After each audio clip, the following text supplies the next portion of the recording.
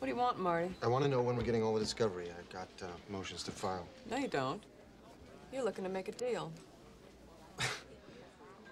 I have no authority to deal. I haven't discussed this with my client. What's your excuse? Well, if I thought we needed to make a deal, I have all the authority I want. Bullshit. Shaughnessy wants the whole shot on this, and he's using you to get it.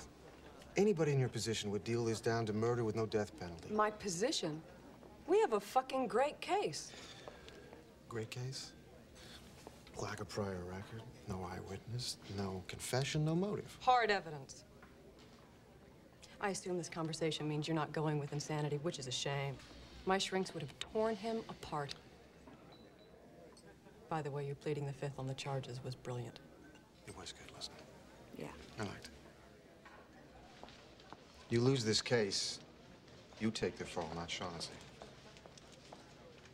Talk to me. We're going to trial, Marty. All right. All it takes is one. Just one juror doesn't believe he did it. One juror with a kid his age looks into that face. I gotta admit, that face is great. Are you prepping him to take the stand? That stutter, it's priceless. Oh, Marty. Don't tell me you think he didn't do it. What, has little Aaron Stampler gotten to you? We're not just talking about jail here. It's about ending someone's life.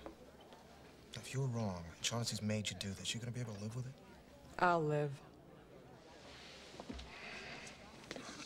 See you in court.